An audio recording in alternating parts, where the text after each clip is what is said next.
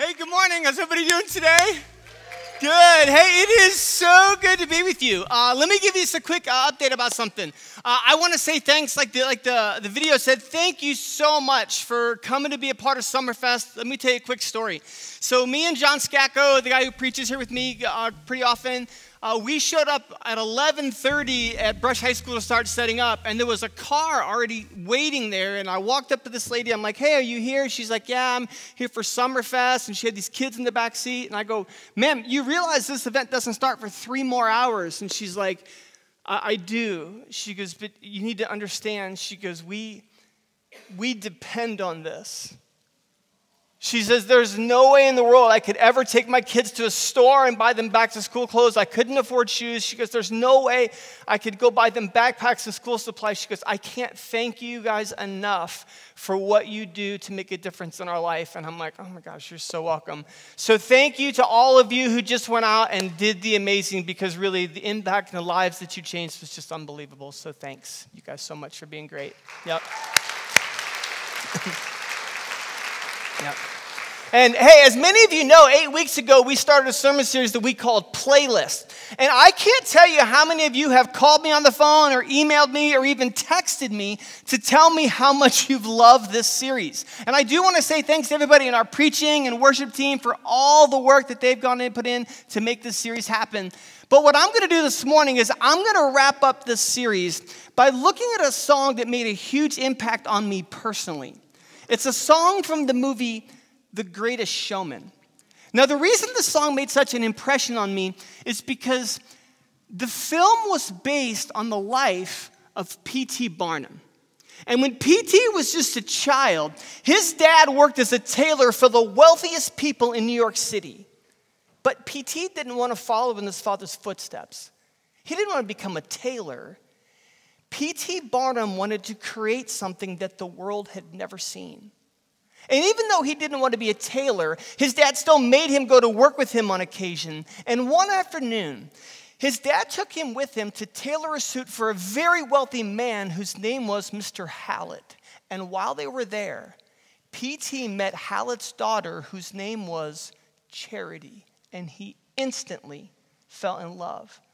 But just a few weeks after they met, Charity was sent off to finishing school, which meant that P.T. wouldn't get to see her for years. So, to keep their feelings afloat, P.T. Barnum wrote her letters, hundreds of them. And every word written on those sheets of paper was a seed falling on a fertile heart. Well, years later, Charity finally came home from finishing school, and when that day arrived, P.T. walked her parents' driveway. He knocked on the door, and he told her dad, I don't have much, but I promise I will give her everything you have given her. And even though he didn't approve of their relationship, they solidified their childhood romance by running away and getting married. But the story didn't end there. You see, even though this couple had each other, they still struggled financially. They didn't have a lot of money. They didn't eat in the finest restaurants in town. All they had was each other. And that's when things took a turn for the worse. Because the shipping company that Barnum was working for lost all of their boats in a horrible storm in the Atlantic. So Barnum found himself unemployed. And he ended up taking the biggest risk of his life. He decided to make his childhood dream a reality. He decided to create something that the world had never seen. Just a few days after he lost his job, Barnum went to a bank and he took out an enormous loan. And he started a museum in downtown Manhattan that showcased various wax models. He called his new venture Barnum's American Museum of Curiosity. The problem was his new business didn't do very well.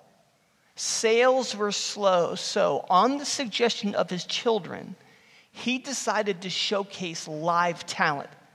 And he went out and he searched the entire city for misfits.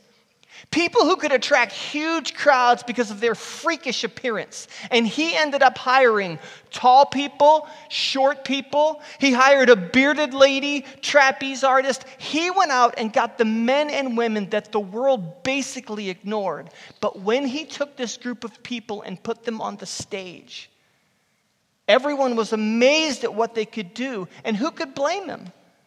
Because these entertainers were the men and women who'd been brainwashed into believing they would never amount to anything.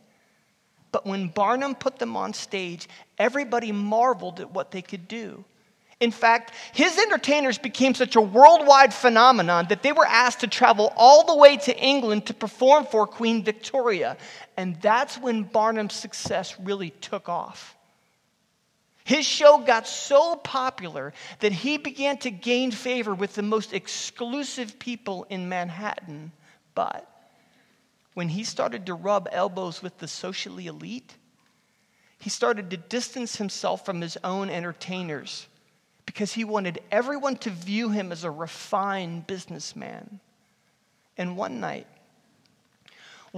his performers came to a gathering where the city's most influential were socializing. And P.T. heard a knock on the door, and when he opened the door, he saw his band of misfits standing in the hallway. But when he opened the door and saw who it was, he shut the door in their face. And when he shut that door, it absolutely broke their hearts. Because his entertainers knew what people had been saying about them. They knew that even though they could draw a crowd, it didn't change the emptiness they felt inside. And when that door was shut, Letty Lutz began to sing how it felt to live her entire life as an outcast. And this was the song that she sang.